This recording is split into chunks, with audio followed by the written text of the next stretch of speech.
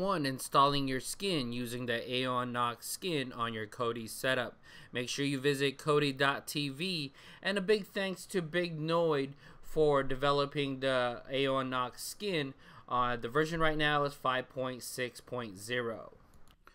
What's up guys, it's XBM Connect here, and in this video I'm going to do a video series on customizing your Kodi setup.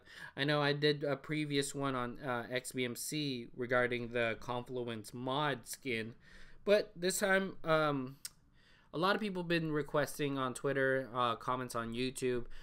By the way, thanks for that. Really appreciate that you're actually following and supporting, and I've been requested to do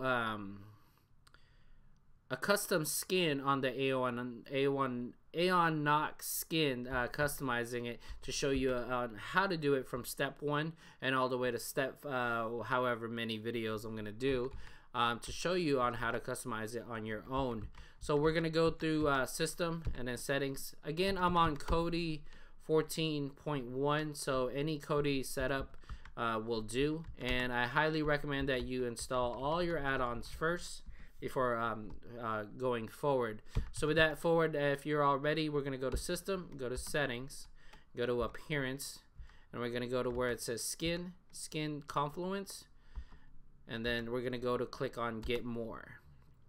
Now when you get more, you'll be delivered to a bunch of skins right here. So the most popular one that actually a lot of people has been asking, and a lot of people that uses this XBM Kodi skin, the Aeon Nox, which is the most popular one. The developer right now is Big Noid, so big thanks for him for keeping up the good work. And the version right now is 5.6.0. Now we're gonna go ahead and install that, and then click install. Just give that a few seconds. And again, I highly recommend you trying out all these other skins. They're basically all the same, but a different look. And I've done tons of videos on each skin's look. So once you get this, go ahead and click yes. And then go ahead and click yes again. So obviously you've seen it. It's all changed now. And this is the way it looks. A lot smoother, a lot better to look at on your screen, and etc. So let's go ahead and start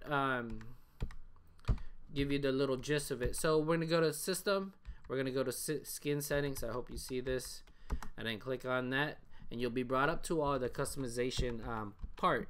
So first off, before anything, we're gonna go ahead and make sure which layout you like. So we're gonna go to default or low. So default is the one you just seen right now. If we go to low and then change this to 3 icons, go out of it, and this is what you'll see. So a lot of people use this icons, but that's up to you. I don't use it. It just complicates things, and it looks a little weird. So we're gonna go to skin settings, and we're gonna just go to 5 items.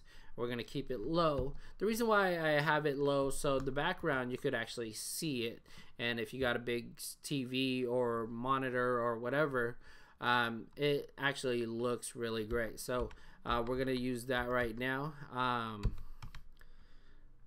The next up, we're gonna go to skin settings again, and then go to general, and then if you want to set up the backgrounds images right now, you could do it as well, but I'm gonna do that on another video once you have all the sub menus are already done, which I highly recommend you doing the sub menus first. So let's go ahead and start that right now. And always add XBM Connect to all your social media.